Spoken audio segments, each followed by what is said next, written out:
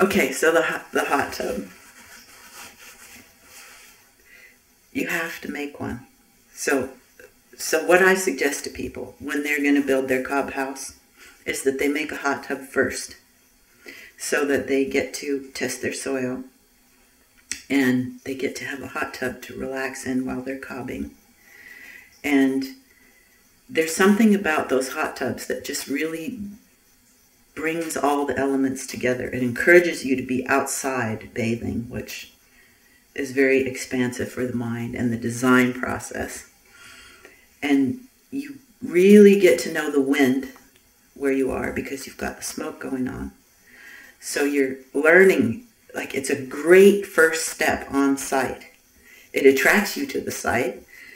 It helps you go there when it's cold and wet, when you need to go there and see what it's like to help you design it. And makes you happy and contented when it's cold and wet. And then the other good thing about it is that you can start cobbing earlier because you have hot water to make your mix with. You have hot water to stick your hands and feet in. And or you at least have a bath if you're camping. You know, it makes it easier to stay longer, work earlier, and then work later into the season. So it's a great, wonderful, magical, multifaceted thing to have, one of these hot tubs. And it really isn't a cob tub. It's a metal tub with a cob firebox and a chimney, which can be cob or metal or whatever. And the way it got invented was in these protest camps that I used to do in New Zealand when I was young and wild. Now I'm old and wild.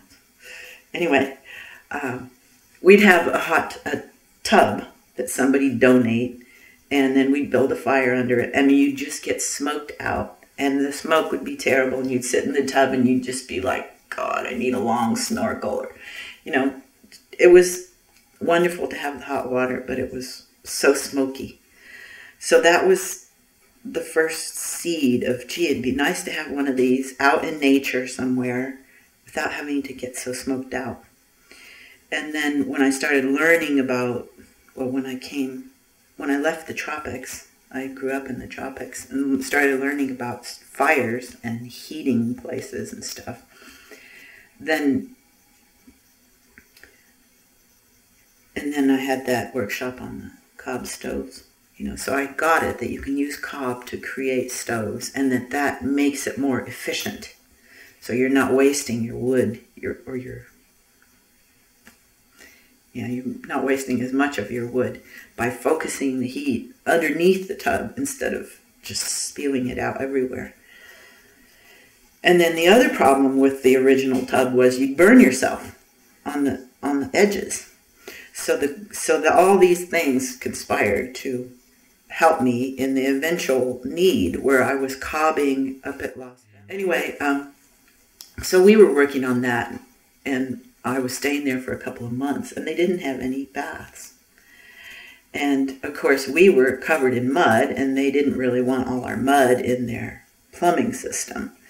And so then it left us cold hose to rinse off in, you know, and we were camping out, and we just needed the luxury of a bath. So we thought, well, let's put up a tub. They had all this junk laying around, you know. And so we got the tub and just kind of made it so the smoke wouldn't come out and wouldn't get in us and wouldn't burn us on the edges.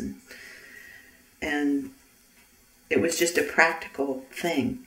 And yet once we had it done, we got it, that it was just this revolution. I mean, if everyone had a cob tub in this country, it would be a different world.